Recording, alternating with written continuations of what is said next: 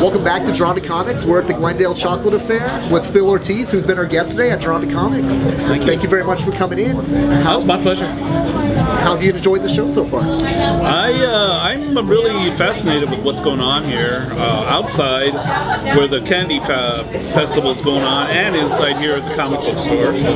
Very cool. Well, Phil Ortiz has been a 5-time Emmy Award winner, worked on Simpsons, helped create the Muppet Babies cartoon, Smurfs, He-Man, many other cartoons. But tell me a little about the cartooning process. I mean, how does that all get started, and how much time people have from start to finish to get a cartoon done? Well, it's changed since I started back in 1978 at Hanna-Barbera, the process because of the computers.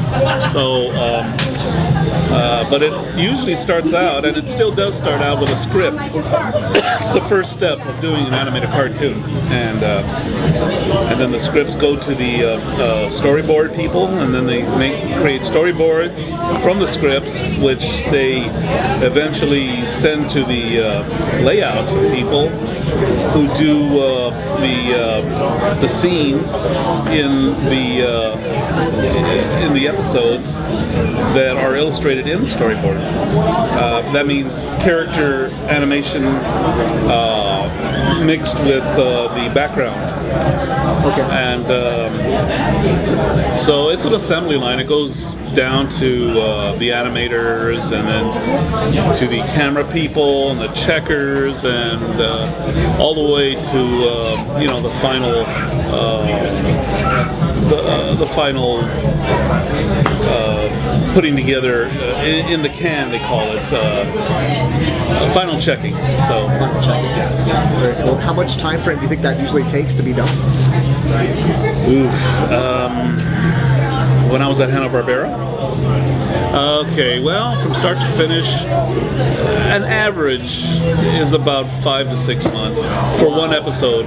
But what they do to keep up with their deadlines is they have like 2 or 3 crews Working on the same working project? on different shows.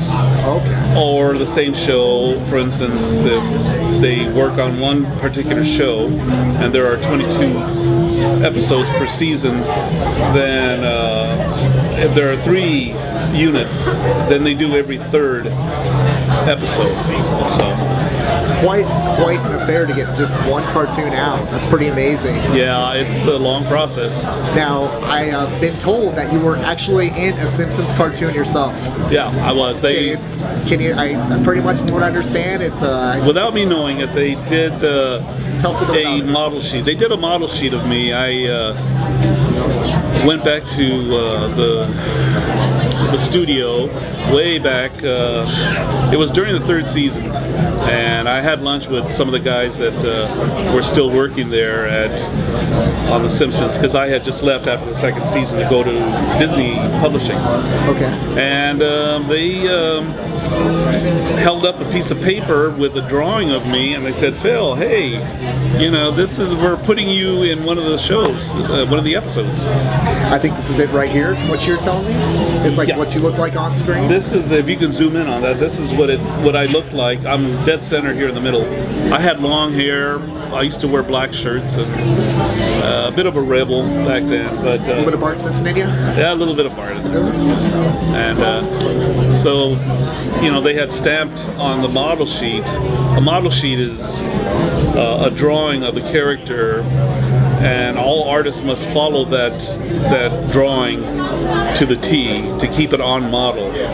So they had stamped approved on it, which means they have the green light to go ahead and use that model, all the animators and artists. So you've worked in the 70s, 80s, 90s, the 21st century now.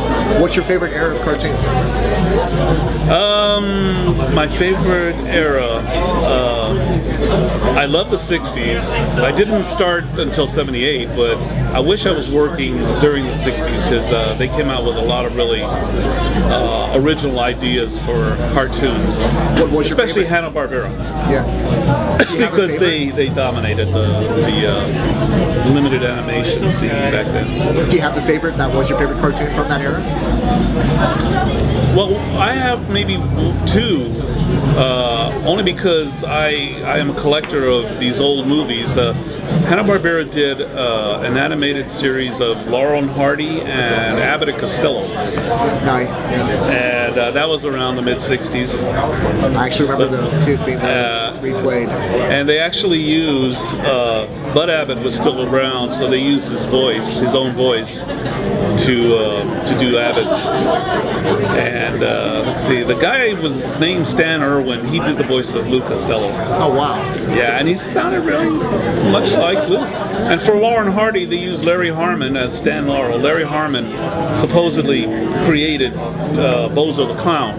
Nice. And I don't know who did Oliver Hardy. I'm not sure, but I was thrilled to see that somebody had made a cartoon series of these comedians. Because they were from a totally different generation before that too. Oh yeah, the 1940s, 50s. They go back to the 30s, yeah, the 20s. Wow. Silence. Laurel and Hardy does.